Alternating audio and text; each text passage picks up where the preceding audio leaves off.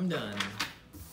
8 days in a hotel room really wears on you, especially when all you're thinking of is Shepherd Air, studying, slides, and then I'm also just excited to take the next step in this process to getting my ATP. But I didn't really do any videos on each individual day on the simulators, so I wanted to talk about that in total. 3 days of sims. It was like day 5, 6, and 7 simulators. I got to do the CRJ the first day. That was a good start.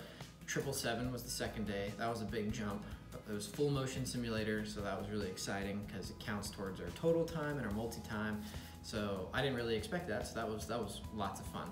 And it was my first time in a full motion simulator, so I was just, me and my partner were both having a blast.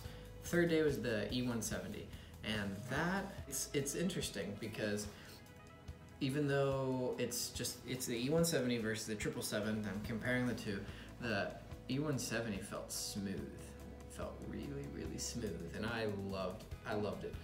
It was honestly my favorite of the three. My partner really liked it too, and that's the aircraft that I'm going to be flying at the airlines once I get the certificate in hand. So I'm really excited to have gotten a first look at what I'm going to be working in, what the office is going to be. So that was awesome. Biggest takeaways from the instructors, because we had a different instructor for each one, was 1, fly the airplane. You know, don't rely all the time on automation, and that was huge. And 2 was be courteous to the people around you.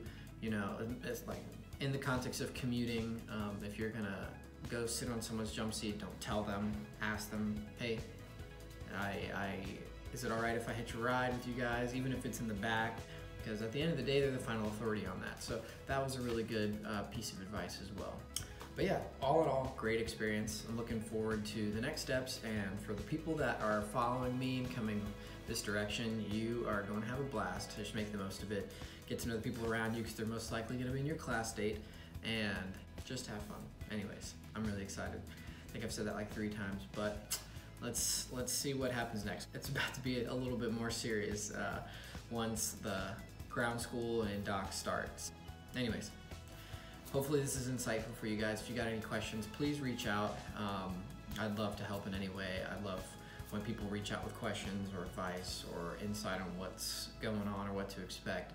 I'm a CFI at heart, and that's what I want to be for the rest of my life, first and foremost. So yeah, I'm here for you as a resource. Anyways, safe skies, guys. I'm heading home. Peace.